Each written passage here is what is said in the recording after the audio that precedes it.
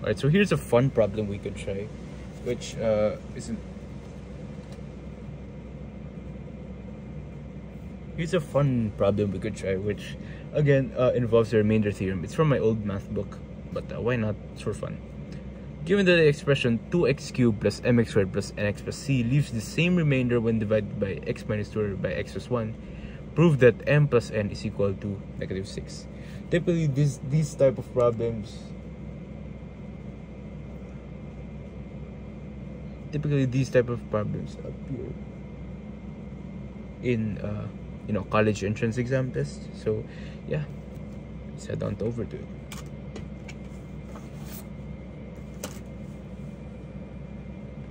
So we have our expression 2x cubed plus mx squared plus nx plus c leaves a remainder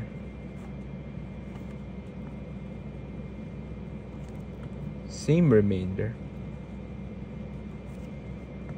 when divided by x minus 2 and x plus 1. Prove that m plus n is equal to -6. Now, to write this equation, basically, when it comes to the remainder theorem, is that the zero of any binomial expression, and if we were to solve this zero, it would be x equals 2. The zero of any binomial expression substituted into this equation, it's equal to the remainder of the function when this is divided into this. That's basically the entire point of the remainder theorem. If a polynomial, p of x, let's call this p of x, is divided by x minus c, then the remainder is equal to substituting the zero of x minus c to the function itself. So in that case, let's solve for the zeros of each first. X minus 2 equals 0, x equals 2, x plus 1 equals 0, x equals -1. Now, it's stated that they both have the same remainder. This is important. They both have the same remainder if we substituted each of these here. So if they both have the same remainder, they both have the same function value, they both equate to the same number. And if they both equate to the same number, we could equate the two equations to each other.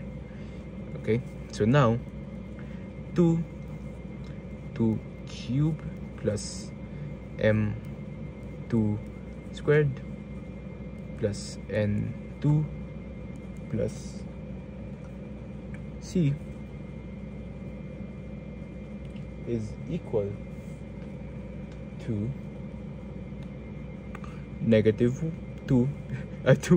-1 cubed plus m -1 squared plus n -1 plus c. Now, why are they both equal? Because as it said, if we substituted these two x's together, they should equal to the same function value or the same remainder. Now we basically just solve. So these two c's here, they cancel out. Minus c both sides, they both cancel out.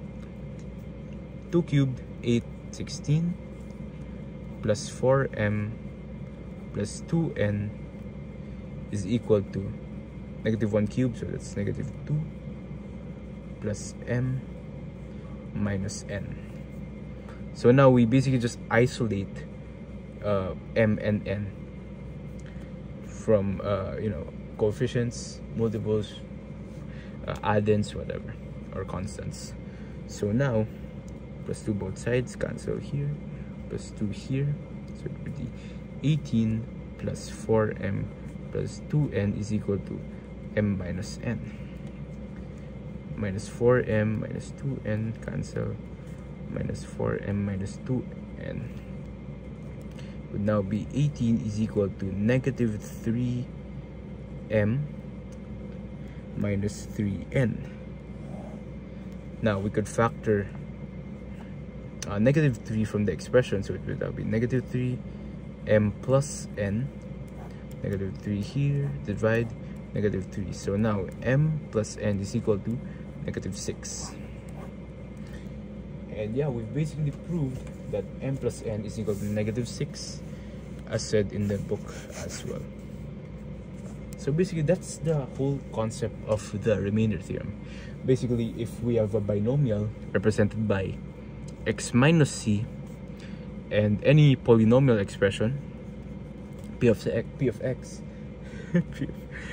basically the zero of the binomial expression x equals z, x equals c, if we substituted that into the function p of c, it would now be p of c, it's equal to the remainder of the function, as if we divided this into this. That's it, really. Thanks for watching.